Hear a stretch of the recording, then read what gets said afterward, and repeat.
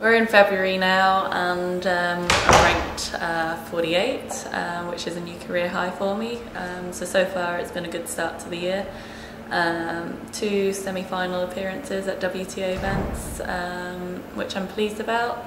And I feel everything's moving in the right direction. This year the most enjoyable week I've had so far is our week in Estonia for Fed Cup.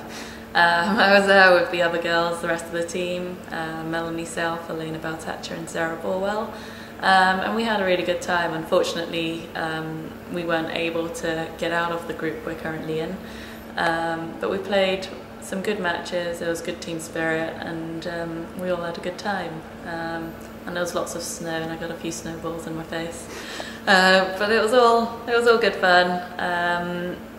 And yeah. And the worst week?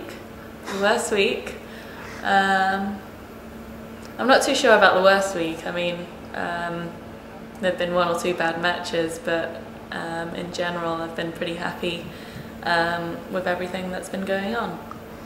I definitely, as a tennis player, I'm definitely playing with a lot more confidence, and you know, now more than ever I believe I can climb further up the rankings, and I feel I can compete with the top girls, and it's a case of experience as well. The more times you kind of get yourself in that situation,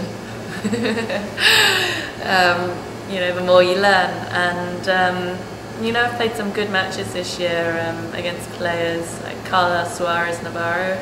I played earlier this year in Auckland and beat her in straight sets, and in Melbourne she went on to beat Venus Williams there, so you know, it kind of shows you what can happen.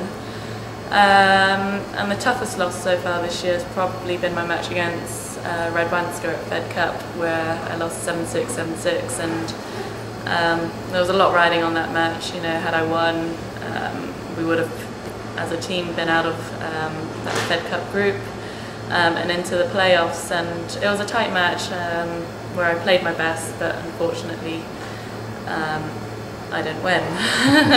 And we didn't win the doubles either. But yeah, so you know, I don't have too many complaints about this year. Overall it's been good.